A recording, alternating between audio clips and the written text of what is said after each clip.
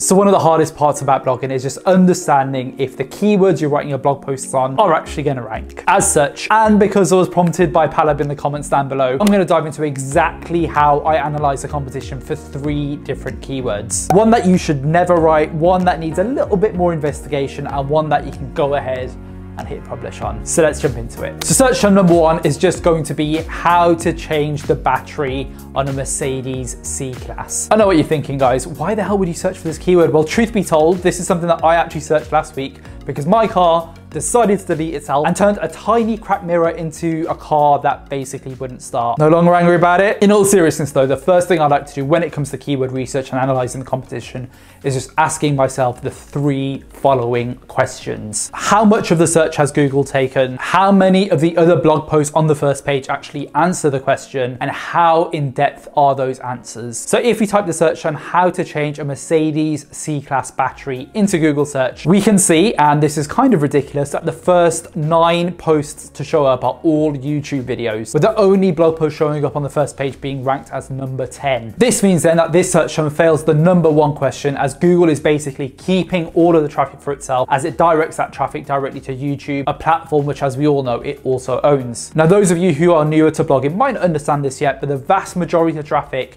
gets directed at those search results that are listed and ranked as number 1, number 2, and number 3 on a Google search or any search engine for that matter. This means then for this search term, the best that we can potentially hope to do is rank as number 10. And if we actually look at that blog post that is ranking on number 10, we can see that the answer is actually super in-depth there as well. As such, I would definitely avoid writing a blog post on this keyword as the competition is incredibly high. So search term number 2 is just going to be how much does a car battery weigh? Yeah, you can tell the whole car stuff is still playing on the brain, right? So using the 3 questions that we asked earlier on, we can see that automatically this is a less competitive keyword to go after than the previous one, with Google not really taking any of the search on the first page here. At first glance, actually, this looks like a really good keyword to go after, because if you look at positions number 4 and position number 6, we can see that those are both forum search results, which is usually a massive signifier of a less competitive keyword that you can actually write content and rank for. Historically speaking, if you see Reddit, if you see Quora, if you see forums, you should definitely write that blog post. That being said, looks can most definitely be deceiving, which is why I would highly recommend opening up all 10 search results within the first page. And as you can see, not only has the question been answered multiple times, it's been answered in quite a lot of detail across these different blog posts there. As such, I'm going to say that this search result has medium levels of competition. So what do you do in this situation when there's a blog post that has a couple of forums on there, also has a lot of blog posts that already answer the questions? I mean, should you write it? Should you not write it? What's the situation there? The good news is that not all is lost with this search term, and you can actually write a blog post for it that might rank. You just need to be a little bit smarter about how you come about it. How, I hear you ask? Well, what I would first do is I would write around about 30 to 40 posts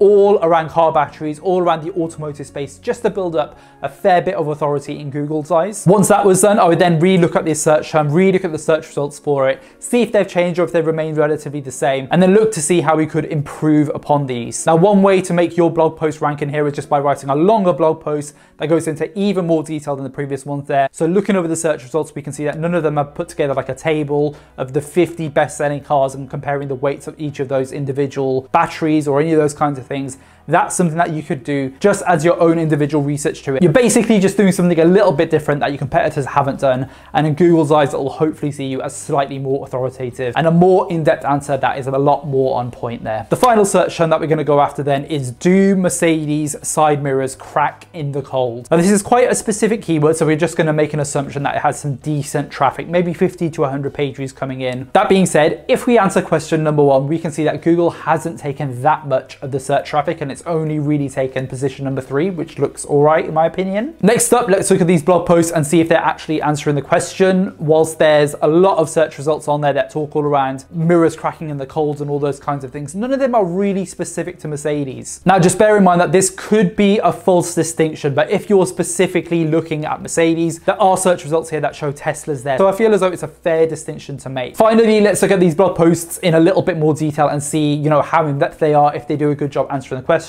Well, number 1 does a halfway decent job of answering the question of if cold cracks, side mirrors. There's a pretty decent post there, but if you look over the rest of the search results, there are a lot of forum results in here. Positions 2, 4, 5, and 6, in fact, are all forums, and none of them really answer the question. There are a lot more than just general cold mirror crackage there as well. As such, I would say that this is a relatively low competition keyword that you should definitely write content on there. If you want to make things even more in depth, I would actually go into a lot more detail about the Mercedes side of things, but then maybe add a couple of other car brands there, maybe Mazdas, BMWs, Audis, any of those different kinds of things, just to really make that blog post as strong as possible. So there you have it, blogging family. That's exactly how I do my competitor analysis when it comes to analyzing the competition, all those kinds of things. It's not really a black and white method. You know, usually you do have to use a little bit of nuance when it comes to comparing individual search terms against each other, but hopefully that gives a pretty well-rounded picture of how I do it. As always, however, blogging family, if you are interested in more videos around personal development, side hustles, blogging, any of those kinds of things,